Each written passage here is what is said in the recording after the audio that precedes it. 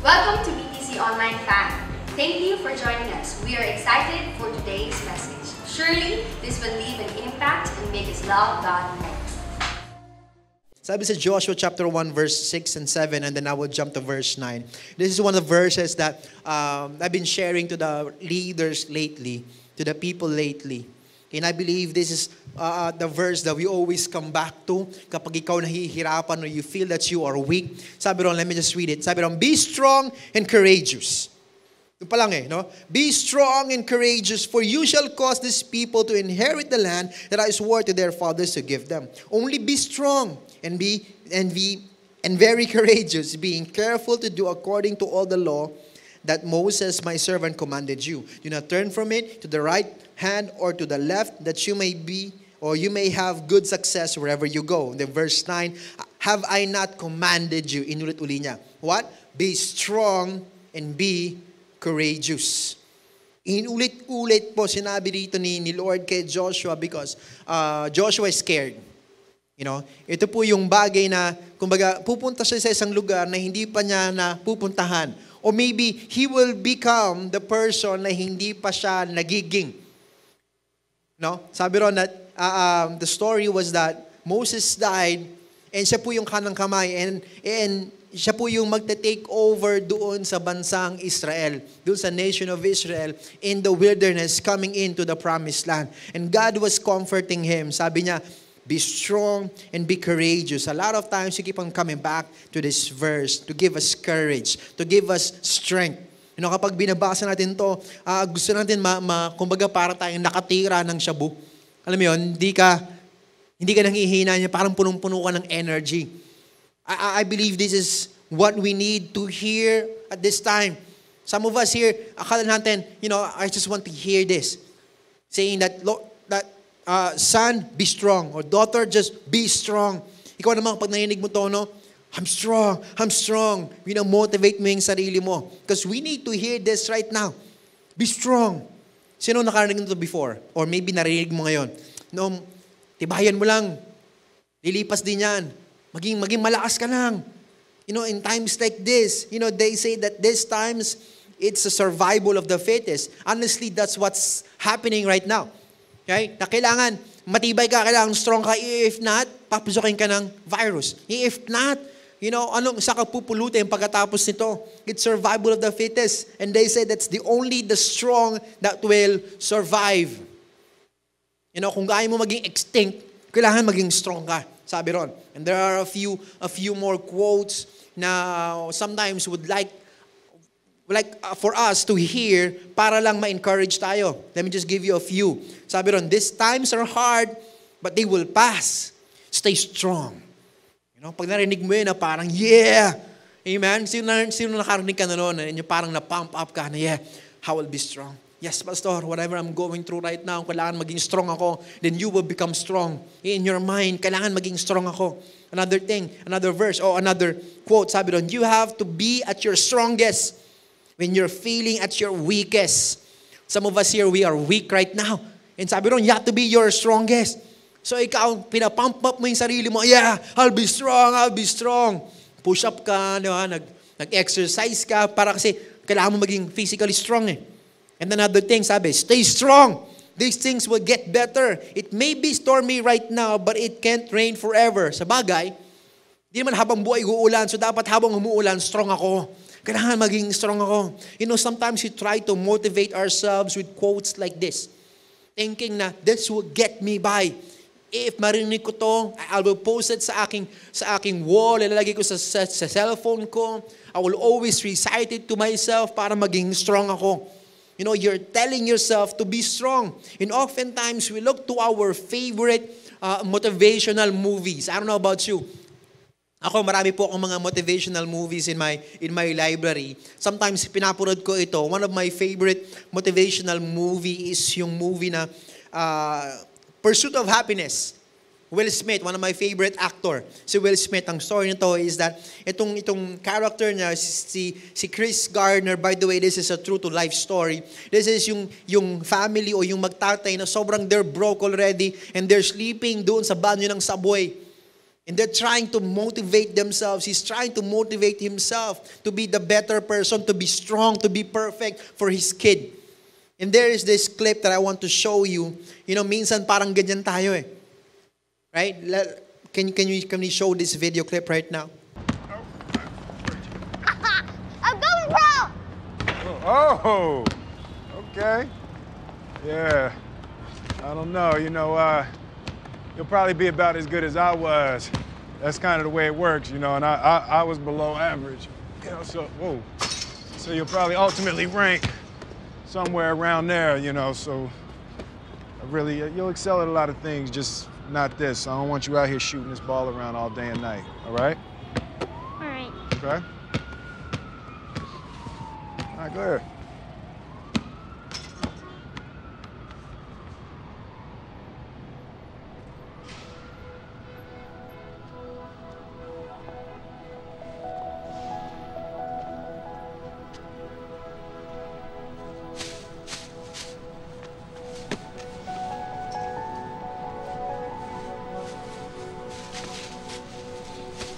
Hey, don't ever let somebody tell you you can't do something. Not even me. All right? All right. You got a dream, you got to protect it. People can't do something themselves. They want to tell you you can't do it.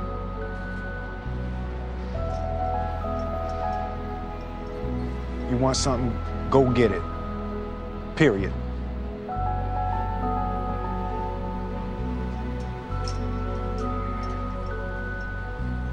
Let's go. Sometimes we feel like, we want to be, or we're in that situation right now. When everybody's, or our situation is telling us to quit, our situation is telling us to stop. And sometimes we are looking for places, or maybe messages like this to motivate us, to tell us, don't quit, don't stop. Na parang naghihintay ka lang. Na parang naupo ka lang sa isang tabi. Then you're hearing yung motivational sound na parang may sound effects pa, and then bilang may lalapit sa'yo. Maybe cell leader mo, maybe pastor mo, maybe yung kapatid mo, maybe tatay mo. Alpitan ka bilang sasabihin sa'yo na, kahit na anong nangyayari, alam ko mahirap ang mga ating pangyayari. Alam ko nagugutom ka. But you need to keep it together. You need to stay strong. The rain will keep on going, but it's not going to go forever. Stay strong. Minsan kailangan mo lang marinig yun. And in your mind, you're playing it right now. Maybe sasabihin mo, yes. Opo, pastor, opo, kuya, opo, ate. I'll be strong. I'll be strong. Sometimes that plays in our minds, that plays in our lives, and thinking natin that will keep us strong. Maybe that's what you need to hear right now. Maybe that's why you're tuned in right now and listening, waiting for something that will motivate you coming out from this message. In times like this, we need to stay strong. We need to hear words na nagsasabi, you can do it. Don't stop, don't quit. Last week sinasabi natin we need to be a church that is fighting. Sabihin natin, dapat hindi tayo susuko, dapat lalaban tayo. You're pumped up, You need to be strong. Why? Because in this situation, we need to be strong, not just for ourselves, but we need to be strong for our family. We need to be strong for our marriage. We need to be strong for our children, maybe for our kuya, ate, mga kapatid natin, mga bunso natin. We need to be strong for those people who are relying on us. Marami yung mga taong naghihintay sa atin, umaasa sa atin. Kailangan maging strong ako. That's why I'm here, Pastor. I want to hear a motivation. I want you to tell me, be strong, don't quit, don't stop, keep on fighting. In crisis like this, that's what we need to hear. Be strong. And sometimes we associate itong words ito in being strong, in being relaxed, being calm. Hindi ka nagpapanik. Everybody else is panicking, but not me, not you, because I'm strong. Not showing weakness. Not emotional, kaya ikaw kailangan composed ka lagi. Right? You try to be strong because you need to be strong. But oftentimes, I don't know about you, if you can relate to this, na kahit na in your mind, you're thinking, I need to be strong, pero in reality mo, pagod na pagod ka na hirap ka na. You know, for those who's trying to be strong, who's trying to stay strong, who's trying to be emotionally stable, pero somehow you find yourself the last few days na parang, ang hirap, hindi ko kayang gawin. You know, we end up nothing like what we are thinking. Nothing like what we are saying that I need to be strong. You find yourself being weak. You know, no matter how strong we try to show ourselves and to show others that we are strong, we end up breaking down. We end up being emotional. We end up panicking and showing our weakness for the whole Facebook, our whole families to see. Tama ba? Na you try to be strong. You try to be composed. You try to be relaxed. Pero there are just some things that is breaking you down. No? Makita mo lang yung mga nangyayari ngayon sa bansa natin. You were full of hope. You were strong. And then nung nakita mo yon that everybody's fighting. Ano nangyari? You start becoming weak. You start to weep. What's happening? Ganito bang mangyayari? Ganito ba ang katapusan namin? Eventually, we will all be fighting. You know, this morning, this is what I want to share to you briefly. About staying strong. About staying strong, but somehow you find yourself being weak. But there's a good news today. Jesus is showing us something different. You know, something different in a way to be strong. Let me show to you this verse in Matthew chapter 5 verse 17 and 20. Sabi ron, Matthew chapter 5 verse 17 and 20. Do not think that I have come to abolish the law or the prophets. I have not come to abolish them, but to fulfill them. Sabi ni Jesus Christ, I did not come to abolish the law of the prophets or the prophets. That means the Old Testament. Next verse. For truly I say to you, until heaven and earth pass away, not an iota, not a dot will pass from the law until all is accomplished. Verse 19. Therefore, whoever relaxes one of the least of these commandments and teaches others to do the same will be called least in the kingdom of heaven. But whoever does them and teaches them will be called great in the kingdom of heaven. For I tell you, unless your righteousness exceeds that of the scribes and Pharisees, you will never enter the kingdom of heaven. What is Jesus saying here? He is saying, dun pala sa may verse 17, let's go back to sa may verse 17, pag himay-himayin natin, do not think that I have come to abolish the law or the prophets. Jesus came not to, ano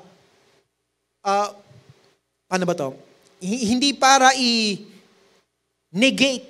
yung Old Testament. Hindi ibig sabihin that we are now in the New Testament na hindi natin babasahin yung Old Testament. Because the Bible is a whole book in itself. Hindi ibig sabihin that Jesus came, baliwlaan natin yung Old Testament. That's what Jesus is saying. No? But Jesus came to fulfill it. To fulfill them on verse 18. Sabi ron that He came to fulfill the law. He came to fulfill them. Kaya nga nagkaroon ng New Testament because of Jesus Christ. Now, He is the game changer. Jesus is the game changer. Dati kasi ang Old Testament, ganito po yun, no? Let me explain to you. The Old Testament way, that is the part of the Bible that describes having a relationship by what we do. Our own efforts. Na kailangan you do this, you do that, you do that. Kaya nga po meron 10 commandments at hindi lang po natatapos yung commandments doon. Meron pang 600 more commandments. No, bukod doon sa 10. Thou shall not do this, do that, do that, do not, do not, do not. Puro do not. Ang dami po doon. And that's the only way that you can have a relationship with God. That's the only way that you can enter into His presence. Kaya nga bago ka pumunta sa may temple back in the day, ang kailangan mong gawin is mag-aalay ka muna. Why? Because you keep on missing the mark. And the only way para i-bridge yung gap na yon is through a offering. You have to offer something. You know, like a lamb, a sheep, a cow, goat, birds. Bago sila lumabas, bago sila mag-church, thank God, thank you Lord, na dumating ka na hindi na natin gawin yun. Can you imagine a church na kailangan lahat magdala ng kambing, ng baka, at ng mga kalapate? Can you imagine kung gaano kadami yung stage natin dito nun? Right? In the Old Testament, that's what you need to do. Why? Because they are living under the law. Do we get that? And then here comes Jesus Christ. Sabi niya, I did not came here to abolish it, but to fulfill it. Ano sabihin ng fulfill? That Jesus is the only one who fulfilled all 600 commands.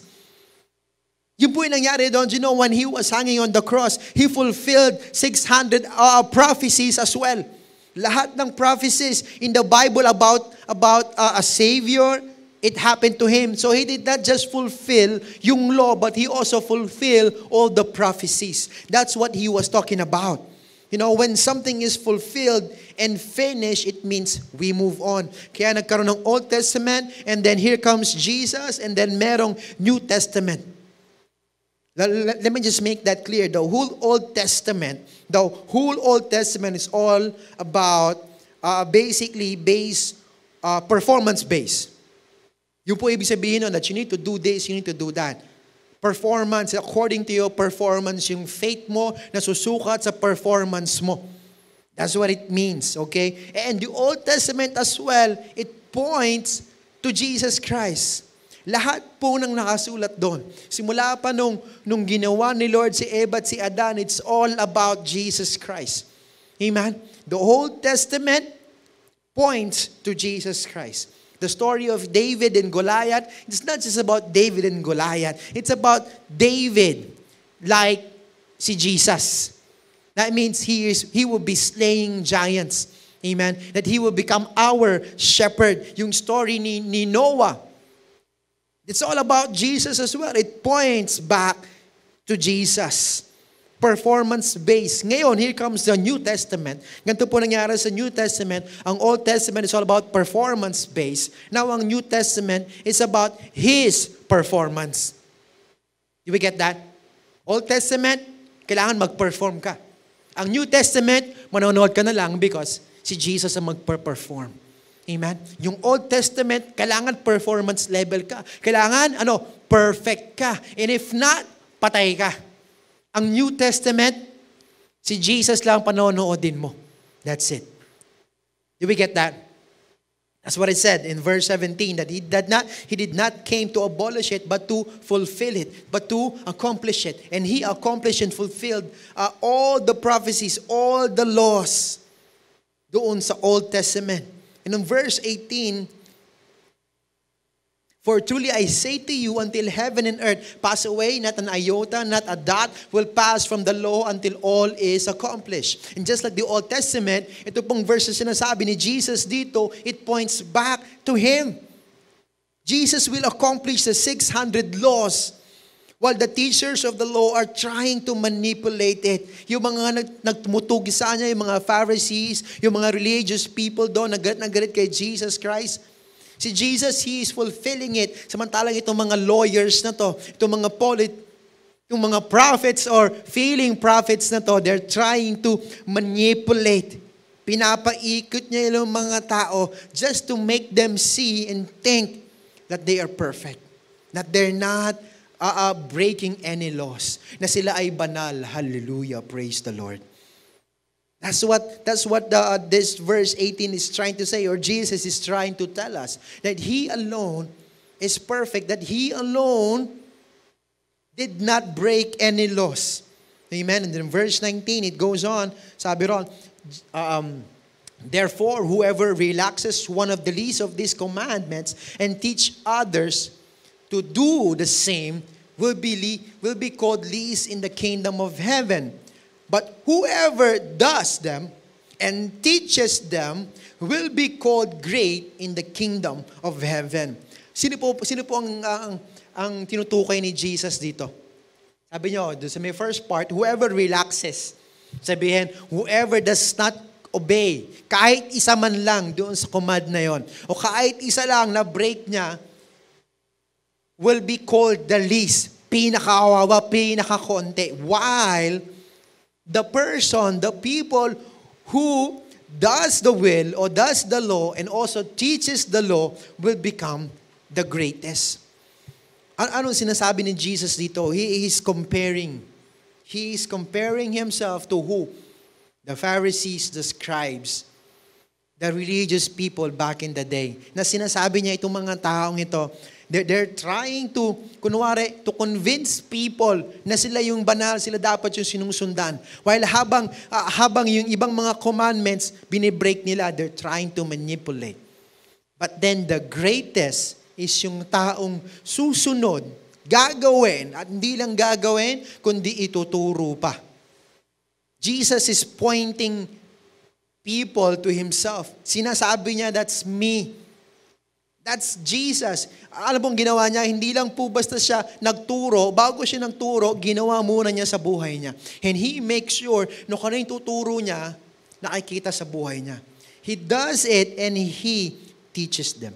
He was the only one, wala na pong iba. And then Jesus made another example. Maybe sinasabi niya, maybe hindi mo nagigets. Let me take it a little more deeper and closer to home para maintindihan mo. On verse 20, ito po yung sinabi ni Jesus Christ. For I tell you, unless your righteousness exceeds that of the scribes and the Pharisees, you will never enter the kingdom of God. Unless hindi mo malagpasan yung mga Pharisees, yung mga scribes, yung mga teachers of the law, hindi ka mapupunta sa heaven. Hindi ka mapupunta sa kingdom of God. Hindi ka magkakaroon ng relationship with the Father. That's what Jesus was telling these people.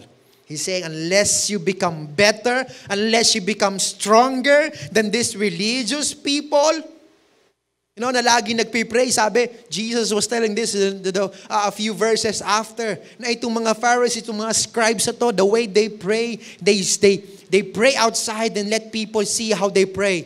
Para sabihin, wow, banal-banal naman nila.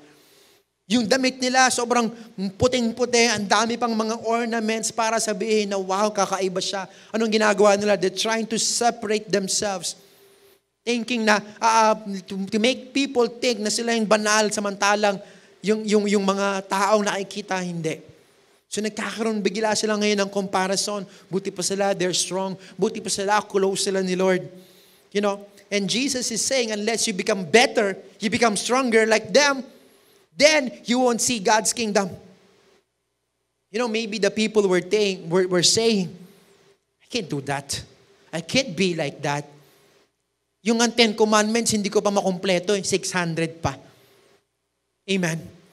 Yung mag-pray nga lang, hirap na hirap pa ako. Hindi ko sila makokopya kung paano sila manalangin. I can't be like them. Sometimes we feel like we need to be stronger. Just like yung mga kasama natin, just like yung mga leaders natin, just like yung mga pastors natin, just like yung mga politicians natin, just like yung mga keyboard warriors sa Facebook, kailangan maging strong din ako. Just like them. If not, anong nangyari sa ibabash ka nila, pagtatawa ng gagawa ka ng meme. And that's why nowadays, kailangan maging strong ka. Amen. Itong mga panahon ni Jesus, maybe when they were hearing the teaching of Jesus, they were thinking, I can't be like that. I can't be strong. And Jesus is saying, you have to try harder than they do. You need to become stronger than they do. Maybe iniisip nila, that's impossible. Jesus, parang ang hirap yata nun. I can't be like that. Parang hindi ko kayang gawin yun. Hindi ko kayang maging banal. Hindi ko kayang maging perfect. That's Jesus' point. There are two things. Yung pino-point out ni Jesus dito Number one is that no matter how hard you try to stay strong, no matter how you try, you will never be enough. you will never be enough. Whatever that you do will never be enough to gain favor in relationship with God. You can't be strong. And then number 2 na pinapoint out ng Jesus dito is that yung approach na yon in being strong, that's obsolete. May bago ng way. That's what Jesus is saying. And He goes on doon sa mga verses na yon, thou shalt not do this, thou shalt not do that. Ang dami pong mga sinermon ni Jesus doon na parang pinahihirapan niya yung mga tao. And then lastly, this is His punchline. This is His finishing move. Sabi niya sa may verse 48, you therefore must be perfect. Sabihin mo sa katabi mo, perfect. Kailangan daw maging perfect ka as your heavenly Father is perfect. Wow. You know, I know some of us here, we try to be strong. We try to be perfect. Kaya ikaw gulong-gulo ka, hindi mo alam kung saan ka lulugar. Right? Bakit? Kasi everywhere you look, everywhere you go, there's always one person, maybe a few person will say, mali ang ginagawa mo. Tama ba? That's what's happening now. Everybody's pointing fingers at everybody saying, mali yan, mali yan, mali yan. They're pointing fingers at everybody else bukod sa sarili nila. Right? Maybe they're thinking na if I point their mistakes, their weaknesses, then people will not see my own weakness. I need to be strong. Come on. Tama ba? We think that if we just remain strong, then I will survive.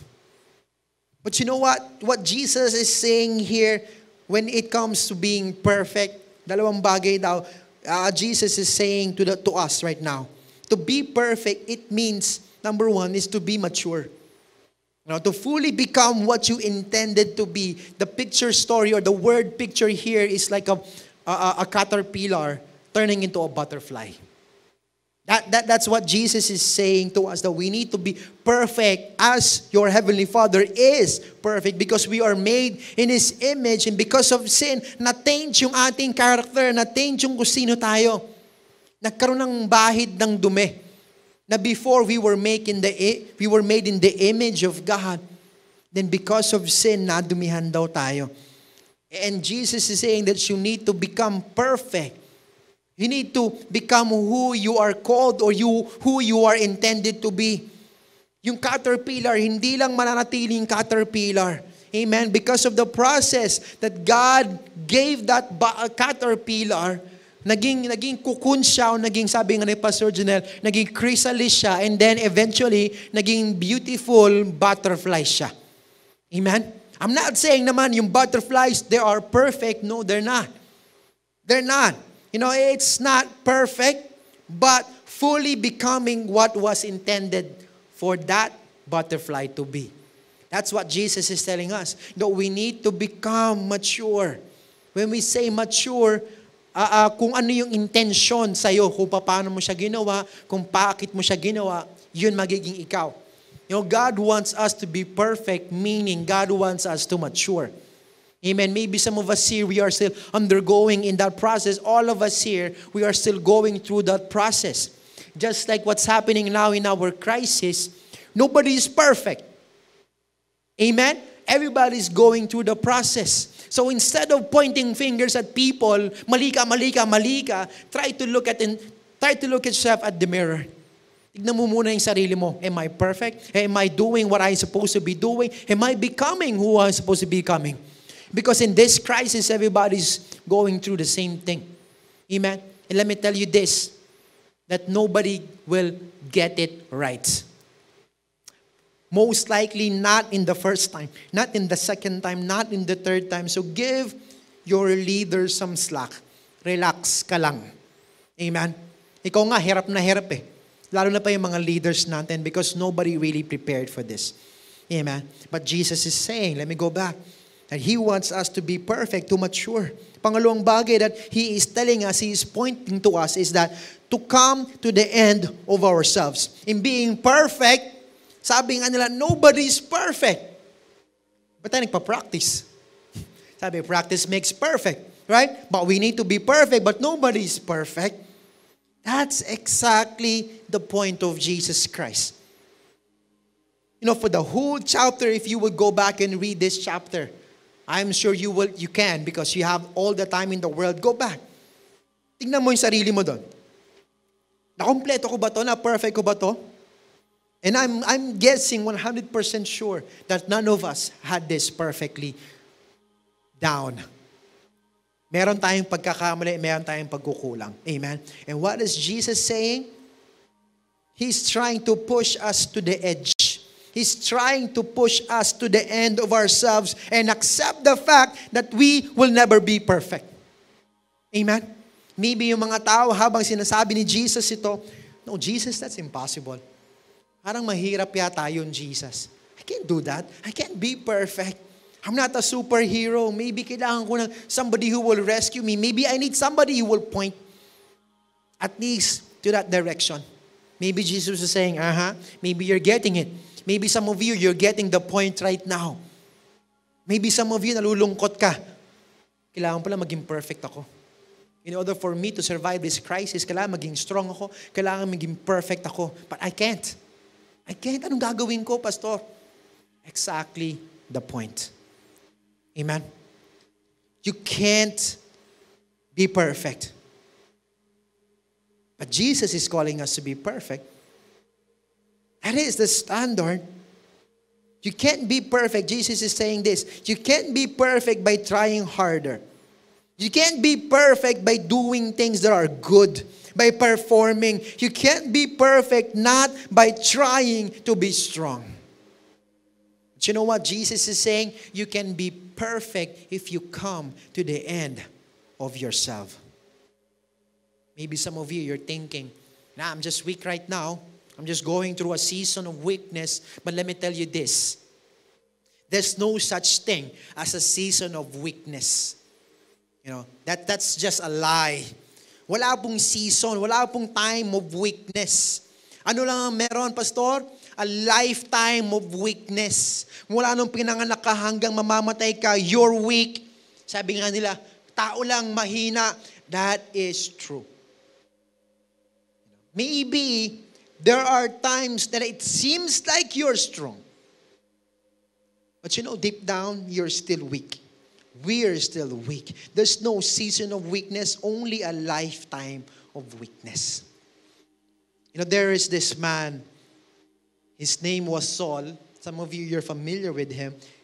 He was a persecutor of Christians, of the follower of Jesus Christ. He was a persecutor of Jesus Christ. This man is a Pharisee. He is a scribe. He is a teacher of the law. He is a student of the law. He was, namulat po siya, nabuhay po siya, lumaki po siya with the Old Testament mindset, lifestyle in him, na kailangan mo mag-stride. Kailangan mo tumakbo, kailangan mo mag-perform, kailangan mo maging perfect. Kaya nag-aral siya ng laws. You know, trying to be perfect, trying not to break any law. And then here comes the followers of Jesus Christ saying na you don't need to perform. All you need is to believe in Jesus Christ. Nagalit siya. You know, because maybe all his life is trying to be so good. And ito dumating yung isang grupo, mga cheater, gusto tumalon, gusto mag-cut in sa line. No. That's impossible. Hindi po pwede yan. So anong ginawa niya? He persecuted the Christians. He was killing the Christians to the point, you know, na he's trying to make it right. He's trying to accomplish the law to the point na siya na mismo nagbe-break na siya ng law. Thou shalt not kill. That's what happened to him. And then one day on the road to Damascus, he was riding his horse or maybe his donkey, his animal, and then Jesus showed up like a blinding light. He was blinded. Sabi ni Paul, sino ka? Who are you, Master? And then sabi ni Jesus with a loud voice that only he can hear. You know, that's how Jesus encounters us. He encounters us personally. He encounters us intimately. Maybe that's why we are all in our homes right now. Nagkukulong tayo sa mga kwarto natin because God wants us alone. God is removing lahat yung kaguluhan sa paligid natin because God wants to speak to you. God wants to speak to us. That's what happened with Saul. Sabi ni Saul, "Who are you, Master?" Sabi ni Jesus, "I am who you are persecuting. From now on, you will be playing in my team. Magkakampi na tayo and you will do what I want you to do." And from that day on, he changed, because that's what a true encounter with Jesus does to you. It changes you. Not just from the outside, but also from the inside. Actually, it's from the inside out. That's what Paul experienced, or Saul experienced. And from that day on, his name was changed. His name now is Paul. Do we get that? And now, he started to raise up, to build up the body of Christ, the church na dati niya persecute. Ngayon, binibuild up niya na.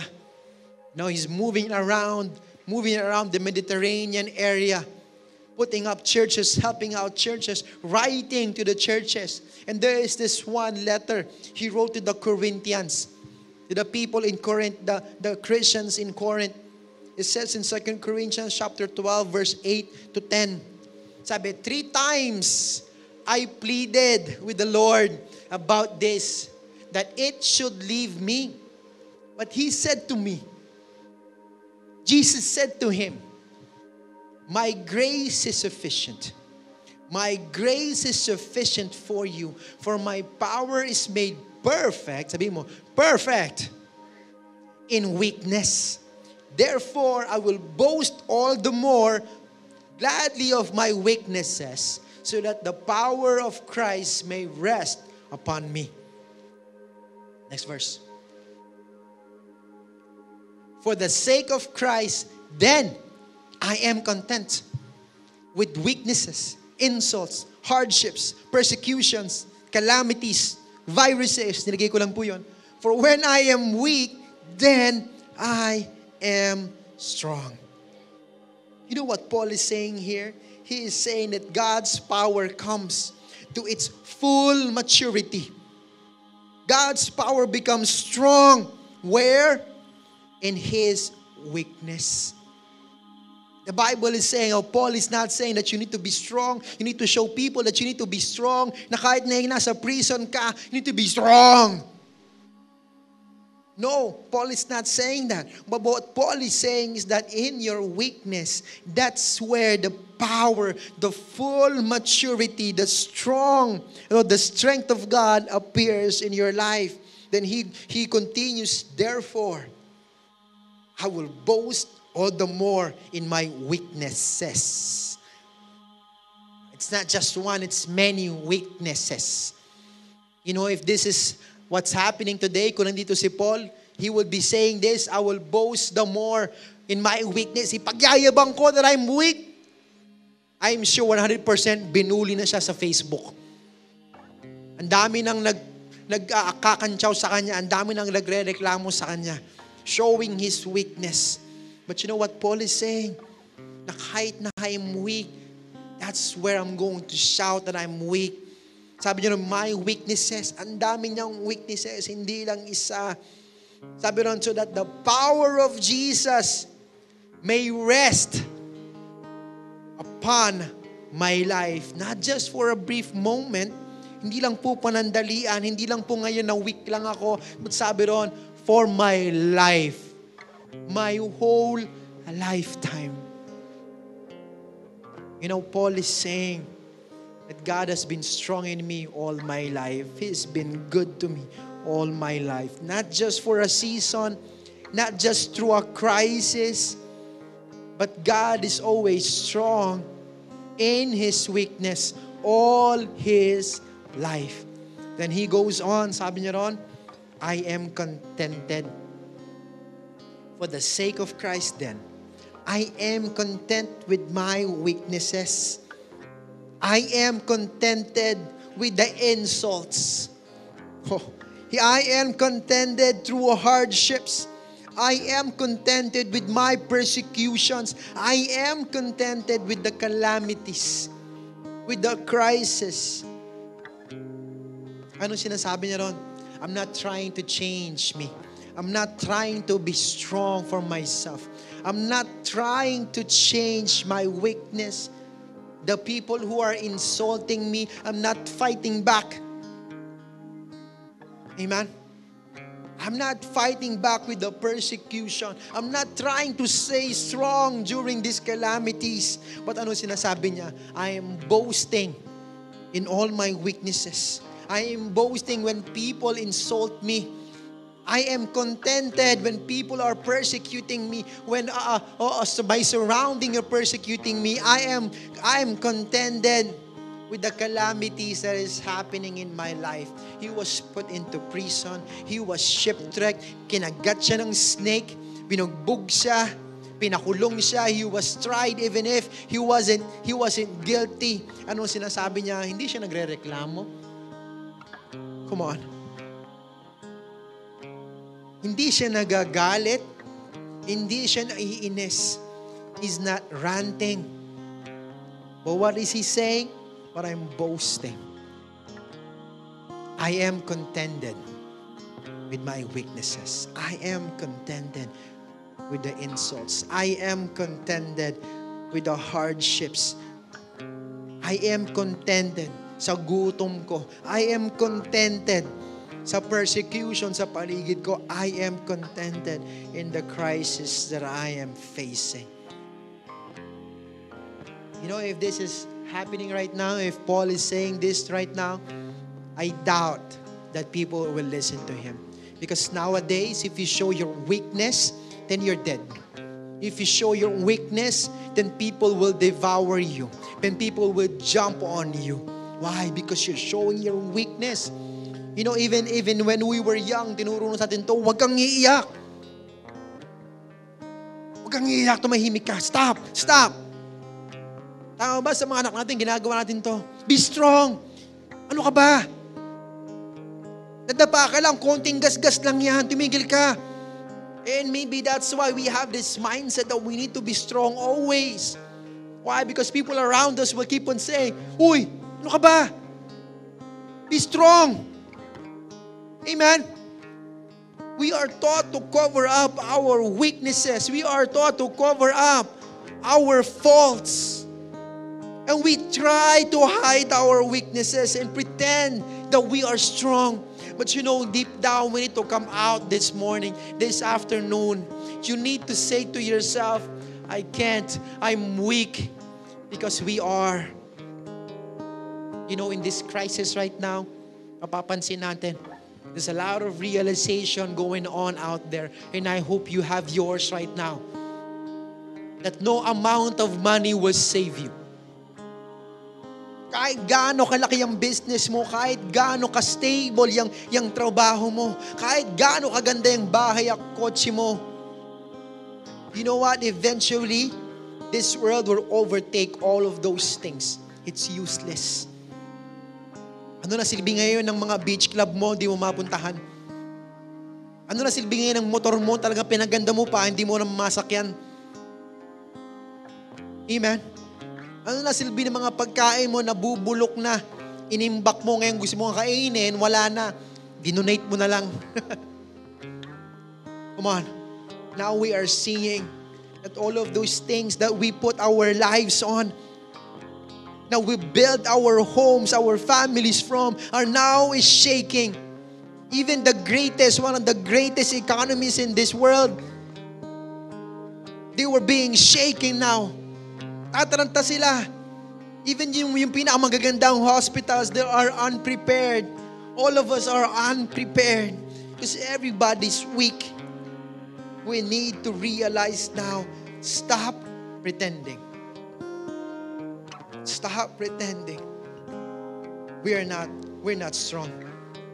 We can't be strong. Amen? No, nowadays, hindi ka na pwedeng maging weak. Hindi ka na pwedeng mag-make ng mistakes. Kanina shinare ko, maybe that's why, you know, sometimes we think that we need to be strong. We need to be strong. Because it is verses. Nakada natin yun lang yun. We try to nitpick yung mga verses. So Joshua, balikan natin yun sa Joshua, chapter 1,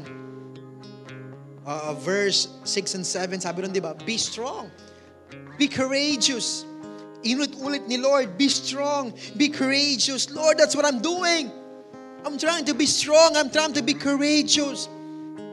But Jesus is saying, God is saying, anak, Minalimutan kang basahin. There's verse 5. Sabi ni Lord, sa may verse 5, no man shall be able to stand before you. All the days of your life, you will be strong. No one can stand before you. Just as I was with Moses, here's the punchline. How will you be strong? How can I be strong if I'm weak, Lord? Sabi ni Lord, just as I was with Moses, so I will be with you. I will never leave you. I will never forsake you. Yes, that's why we are strong. That's how we will become strong. You know, Jesus is pointing out to us na we can't be strong on our own kahit anong gawin mo. Even pinaka-the best in this world will never amount to God. Sabi sa Bible, for all have fallen short. All have fallen short. Hindi niya sinabing yun lang mga strong, yun lang mga mayayaman, yun lang mayroong mga pagkain. No, sabi niya, all has fallen short. Nowadays, everybody's short. Short of food, short of money, short of breath. Everybody is short, but God is pointing us that you are weak, but I am strong. Why? Because I will always be with you. There is this one clip that I want you to watch. Before we watch this, let me just give you a preview. Oh, actually no. Let's just watch it. Wala lang ibang preview ito because ito na yun eh. Right? So as we play this, let's watch it. Listen to my voice.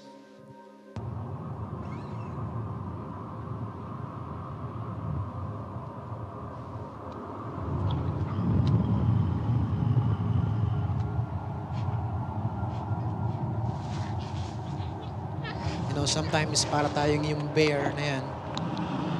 Lalaro lang tayo in our lives. Paikot-ikot, playing in the grass.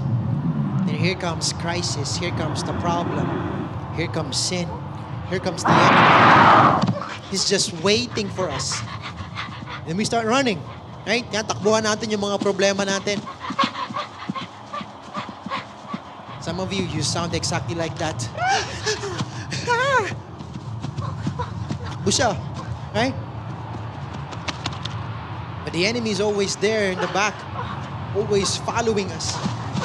Just keep on running, And we think that if we just run away, yung crisis natin mawawala, yung mga problems natin mawawala. That if we would just go at the end, sa pinakadulo, maybe that will save us. Here comes the enemy. Here comes crisis.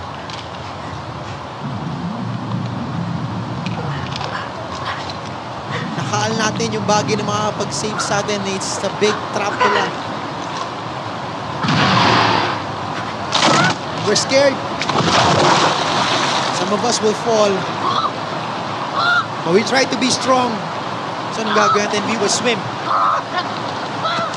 Swimming pa rin tayo. And sometimes we think that we're already safe because malayo na yung crisis. Malayo na yung problem.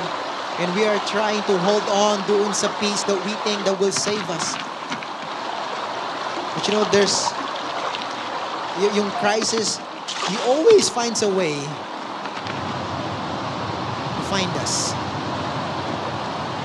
He always finds a way to scare us. And he's just waiting for us.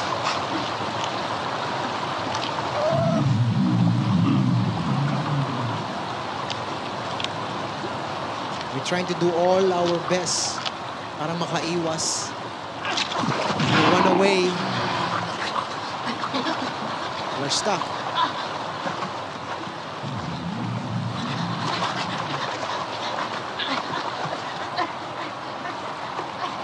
We try to swim. Pero yung current ng life, it keeps us pushing us towards doon sa problem. And here it is, we stop running. Ito na yung time natin that I will be strong. I will fight back.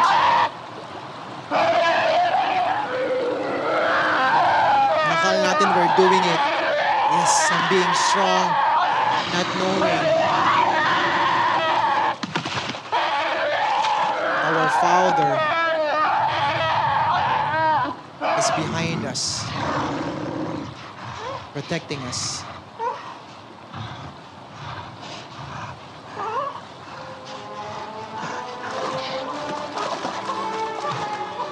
All we need to do is just run towards our Father.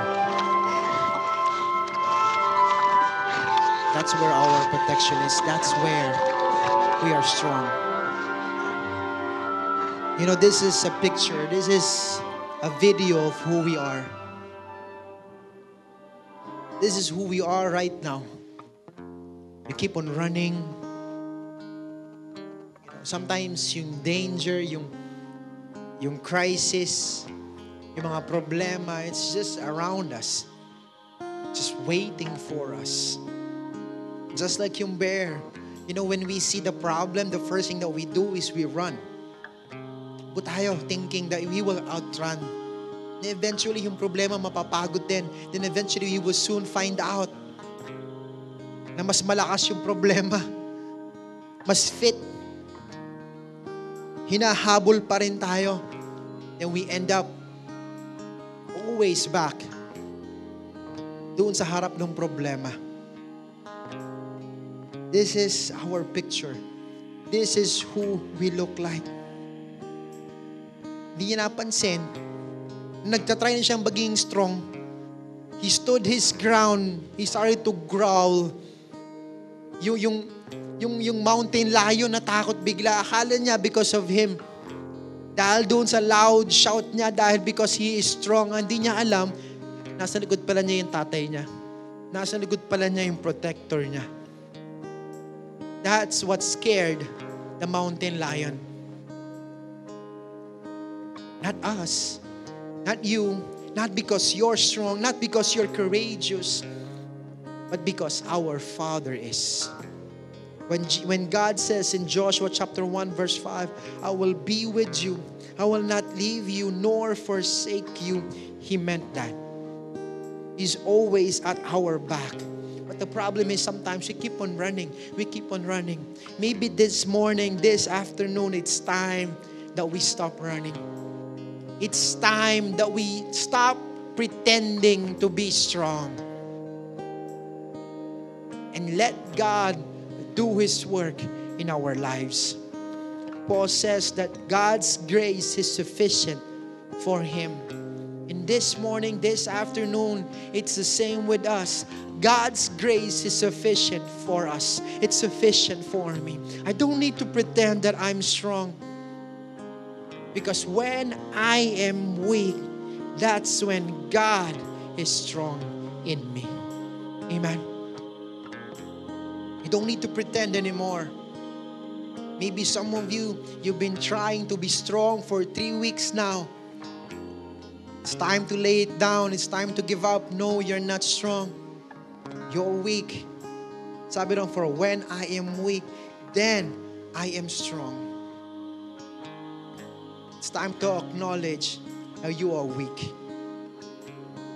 May nabasa ko kayo ng post. Sabi niya, we will only realize that God is the most important thing in our lives when God is the only thing left in our lives. Maybe that's the reason why we are going through this crisis. Maybe that's the reason why we are going through this virus right now. The world is taking away all that you have paid for. Lahat ng pinagtrabahuhan mo, lahat ng pinag-ipunan mo, lahat ng pinagplanuhan mo. Why? For us to understand that all we need is God. You don't need to put up this facade, to put up this wealth thinking that that will make you strong. No, you don't need all of that. What you need is God. God's grace is sufficient for you. You know the most funny thing about what happened to Jesus? The prophecy was that He is the King of Kings. He will be the Lord of Lords. He will be the Prince of Peace. That He will lead His people out of slavery into freedom. yung Old Testament was picturing a Savior that is strong, that is perfect. You know, actually, yung pong pinanganak si Jesus Christ, when people were hearing about Jesus, what they were expecting was a political leader that will save them. That will save them from Roman captivity, from Roman rule, that will give them freedom, that will feed them. Yun ang akala nila ang makukuha nila when they are receiving the Savior. When Jesus came doon sa Jerusalem, He was on a donkey and people were worshiping and praising Him. Pumutol sila ng mga palm leaves. They were saying, Hosanna, Hosanna in the highest. In a few weeks, we will be celebrating our Palm Sunday. I think, is that today? I don't know. Maybe today. I lost track.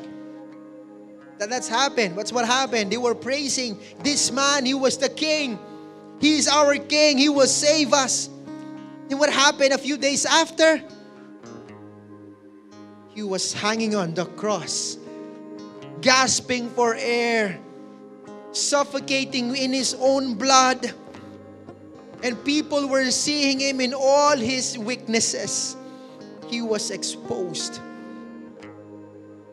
But you know, even if He was hanging on that cross, exposed, gasping for air, and that's when He was the strongest.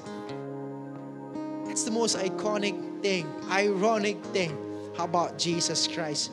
The most strongest moment of His ministry, of His life, was when He was weak. That's when He was saving millions and billions of people. That's when He was being victorious over sin and death. That's His strongest. And that could be our strongest as well when we are weak. He became weak so you won't have to be weak. Amen. That is God's goodness for us all. That is the good news for us. Di mo na kailangan pa mag-put up ng facade. God is already being strong for you. He's always with you. Yes, even in these times of crisis. Yes, even in these times of weaknesses. Yes, even in this time of starvation. Even in this time of uncertainty. Jesus is always with you. And don't worry about being weak, because He will be strong for you. Just be you. Just be you. Come on, let's pray. Lord, maraming salamat, Panginoon, for your promises, for what you have done, Lord.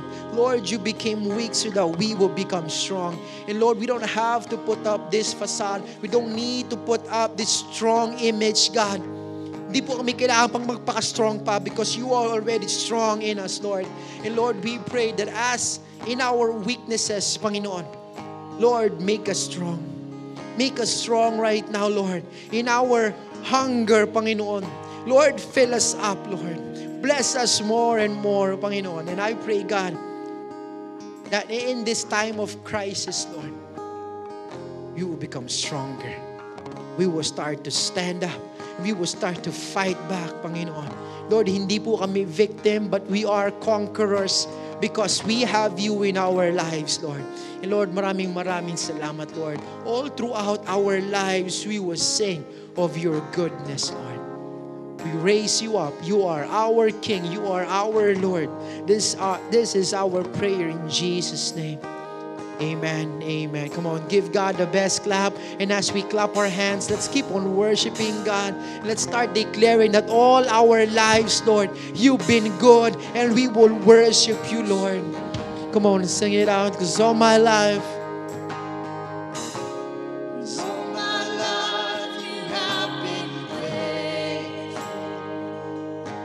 my life, you have been so good, Lord. Come on, just worship God right now. With every breath that I am made, oh, I will sing of the goodness of God. Can we declare it? Lord, I love you.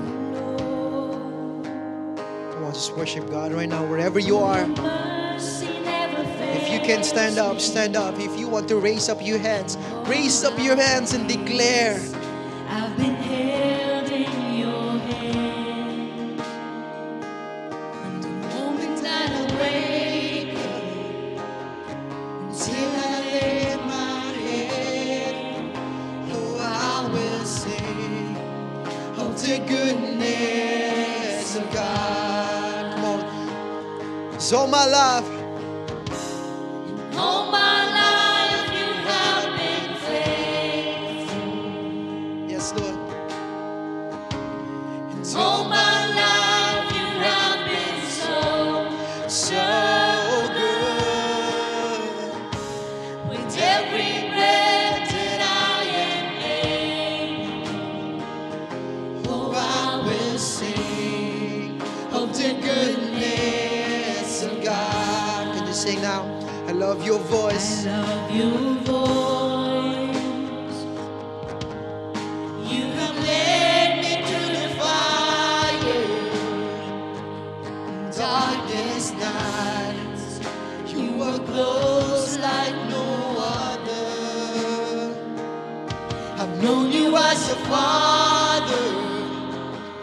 I've known you as a friend, and I have lived in the goodness of God. Come on, let's sing. So my love.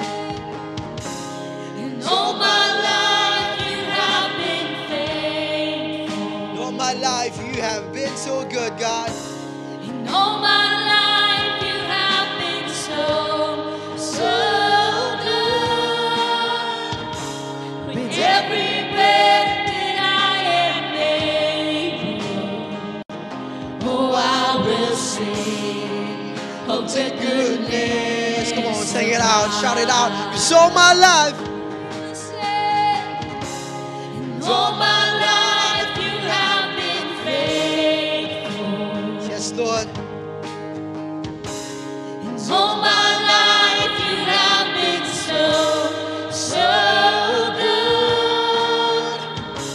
With every breath that I am able, oh, I will sing of the goodness of God. Come on, shout it out, because your goodness is running after. Your goodness is running after, it's running after me. Come on.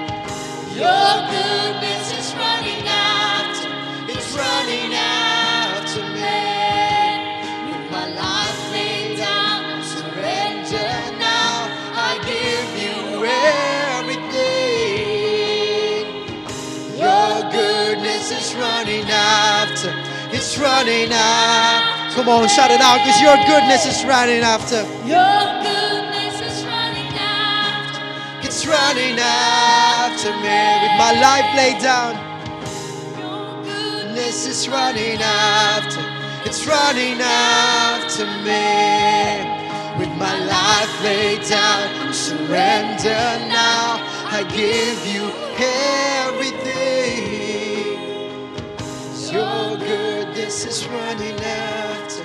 It's running after me. You know, we've been running away from our problems. We've been running away from our crisis. We've been running away from the dangers in our lives. We think na kada natin we can run after. We can run away from it. We don't know that yung mga problems, it keeps on following us. Because that's what it is. It will keep on running after you. But what we do not know, just like yung bear, yung cub na yon, he keeps on running. He keeps on running and he keeps on, and actually, kakatakbo niya, lalo pa siya nadidisgrasya. Pumunta siya doon sa may tree trunk na feeling niya that will save him. It ended up in the worst position, in the worst situation. Nalaglag siya, napunta siya doon sa river na mas malaki pang danger of drowning. Then he tried to swim, he tried to get away, but yung enemy, but yung crisis, but yung problem, it keeps on running after him. And he tried to stand and be strong. You know, when he stopped running, that's when yung Savior niya, yung tatay niya, came and rescued him. You know, sometimes we keep on running, hindi natin alam yung bagay na makakapag-rescue sa atin, yung tao na makakaligtas sa atin, tinatakbuhan din natin along with the problems. You know, it's time that we stop. It's time that we stop. Stop being strong. And let God be God in your life right now. Let God be your Savior. Let Jesus be your Savior right now. So wherever you are right now, maybe you're standing, maybe you're sitting down, just be still. Be still and know God is God.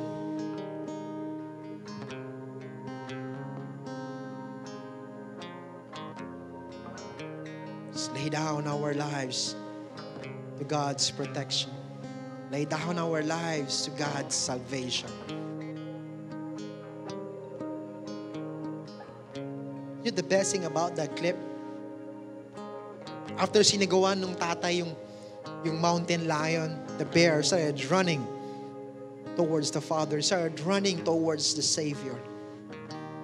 Pagdating niya doon, that's when he was strong, he was happy, he was contented. You know, sometimes you just need to run to God. Maybe some of you right now, you're feeling at your weakest. Maybe some of you right now, gusto mo talagang sumuko. Gusto mo naman let go. Ayoko na. Nahihirapan na ako dito. Start running to God right now. Start running to God right now. Because He's been running after you. He's been running after you. And you've been running away from Him. Now it's time to run to God. Wherever you are right now, if you're saying that you want to run to God right now, Lord, I can't take it anymore. I'm weak. I can't be strong. I can't. I'm so tired of pretending, Lord. If that is you right now, just lay down your life to God. Just surrender yourself to God and start running to God. Declare this right now over your lives. With my life laid down, I'm surrendering now, Lord. I give you everything. Lord, I give you my fears. Lord, I give you my worries. Lord, I give you even the strength that I have right now, Lord. I'm laying it down to you. Come on, declare it. With my life laid down, surrender now. I give you everything.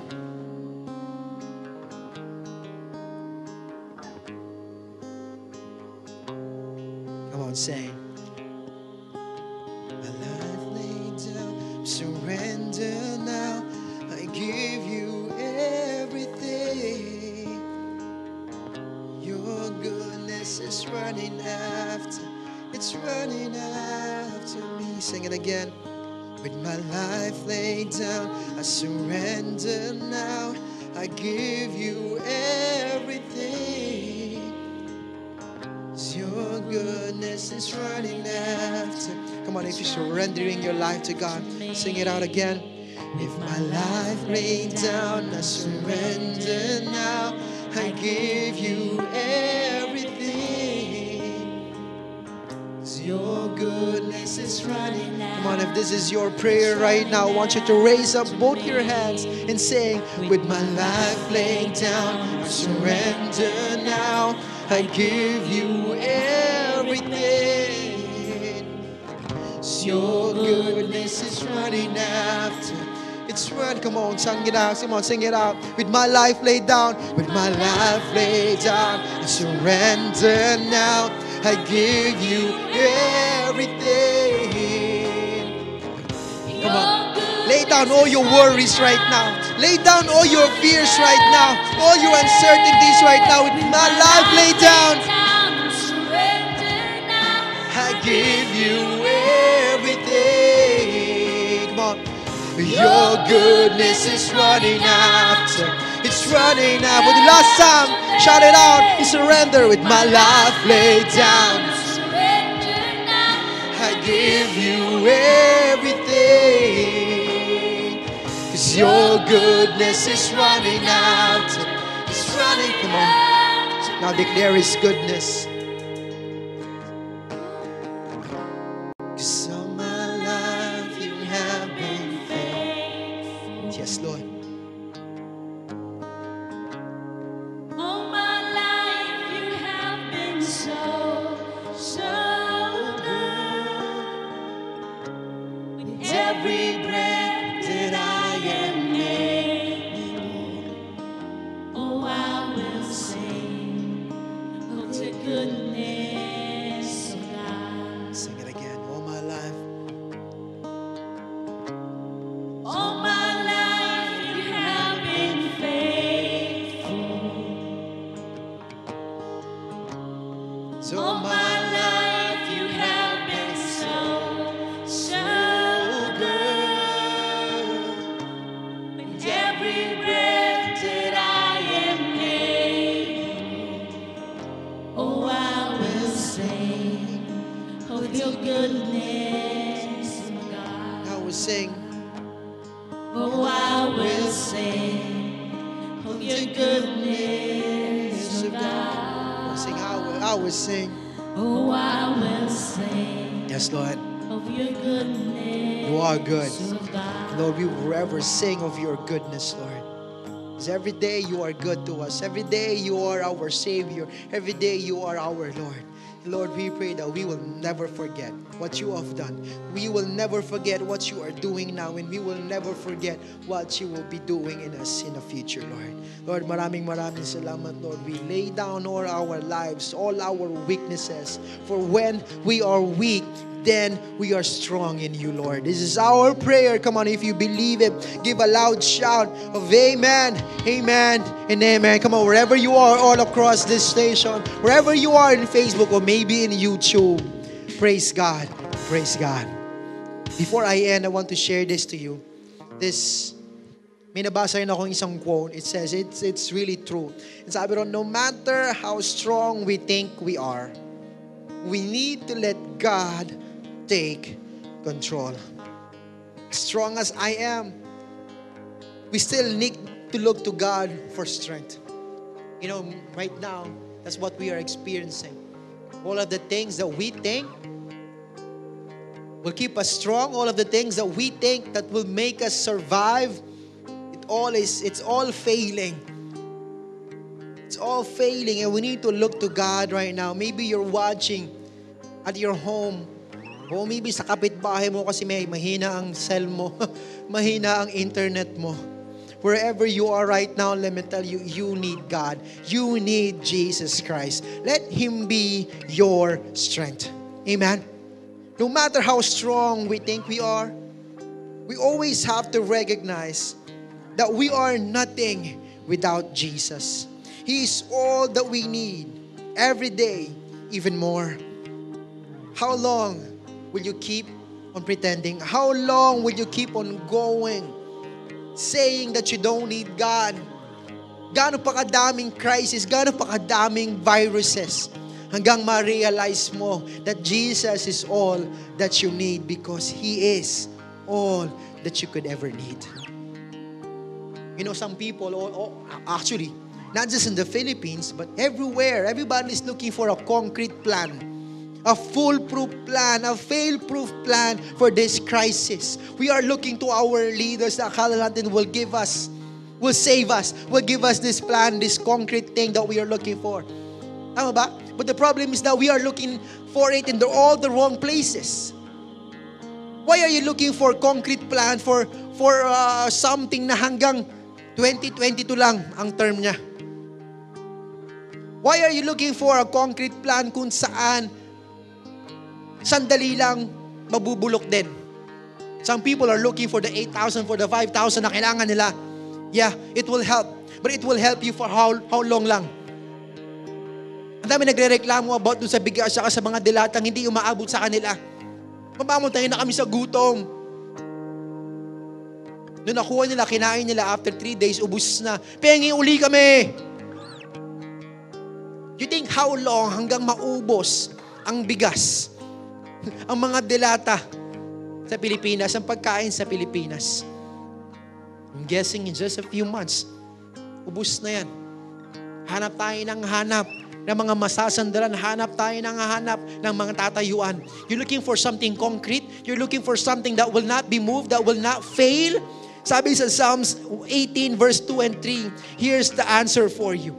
The Lord is my rock and my fortress and my deliverer, my God, my rock in whom I take refuge, my shield and the horn of my salvation, my stronghold. I call upon the Lord who is worthy to be praised, and I am saved from my enemies, and I am saved from the crisis, and I am saved from the viruses. Hindi po bigas ang makakapag-save sa inyo. Hindi po dilata. Hindi po konkretong plano. What we need is Jesus Christ. Yeah, all of those will help. But what we need is a lifetime of saving. And that is Jesus Christ. And that is the rock. He will never change. He is the same yesterday, He is the same today, and He is the same forever. If you would make Him as your Lord and Savior today, He will become your Lord and Savior tomorrow. He will become your Lord and Savior next week. He will become your Lord and Savior next month. But it starts today. If you're watching at home, wherever you are, you're watching with your family, maybe you came to a realization na yes, maybe alcohol will not save me. Rice, bigas, dilata will not save me. Relief goods will not save me. Maybe Jesus will. That is true. He is our rock and He will save you. He will save you not just now, He will save you tomorrow. He will save you not just now and tomorrow, He will save you for next week and next month after that. He is that faithful all your life. If you would just make Him your Lord and Savior now. If you came to that realization wherever you are right now, can I just pray for you with your head closed? Eyes closed and head bowed down. Mahirap i-close ang head natin. Let me pray, Lord, marami pong salamat, Panginoon, for this realization. We know, Lord, na hindi po to galing sa amin, but galing sa iyo. And we praise you and we worship you, Lord. For you are a God that is alive and that is moving right now. Wherever we are, Lord, you have touched our hearts. You have touched our spirits. And Lord, right now, I pray, God, that we will have this boldness, Lord, to give our lives to you. And Lord, we are sorry for making this crisis all about us, Lord. And Lord, we are sorry na for so long you've been trying to call us, pero ngayon lang. But here we are right now, Lord. We are laying down our lives to you, Lord. This is our prayer in Jesus' name. Amen. Amen. Thank you for being with us. We want to see you in person next week. Don't forget to like, follow, and subscribe to get the latest updates. God bless.